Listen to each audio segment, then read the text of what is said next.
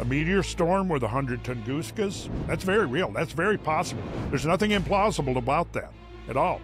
And 100 Tunguskas would be about the equivalent of a major nuclear war. How long would it take to recover from it? Well, it all depends, I think, on the extent of the feedback effects, because there could be extraordinary, extreme feedback effects, which we don't really know about.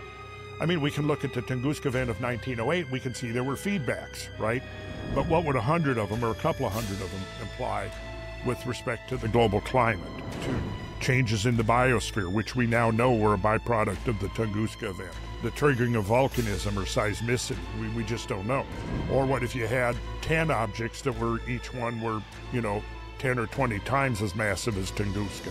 Tunguska was about 15 megatons.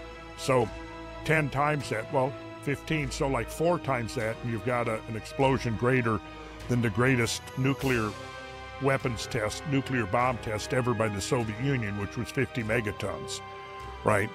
Oh yeah, you better believe that's going to cause extreme damage.